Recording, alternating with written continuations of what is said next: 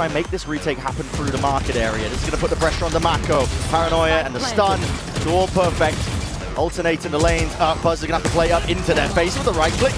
It's going to be rewarded, but not enough for the second kill. Zelsis, a stave off Foxy9 in through the back of the site, up and over as well. Too many targets to overcome, yet still Foxy9 does himself another one.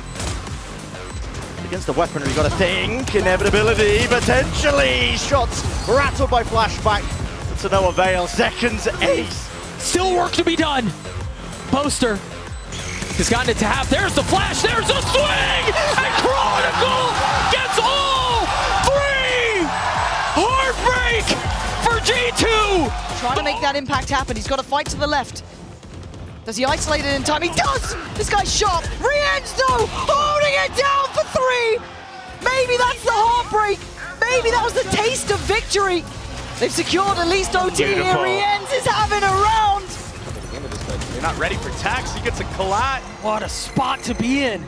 And yeah, King gets caught. That should clear out the pit. Assuming the gun doesn't come up in time. How in the world does King get to? Will not find its mark. 3 peaks, however. Benji Pitch is going to be taken down. Dizzy finds the blind, the push out, the spot through that cloud burst, and Woot is able to flush him out. Bane, however, finding Rienz. The push up here into this smoke, into this pit, and Woot draws down the shorty. Able to find 3, 1 HP on him as he shoots from below. The 4K from Woot as he gets himself onto the defuse. Narrow margins, but he has it. Of heaven because of moment smoke timings. You can drop one there with Viper. You're kind of committed to where you invest that the first time around. Yeah. And it really felt. Last player standing. Flawless.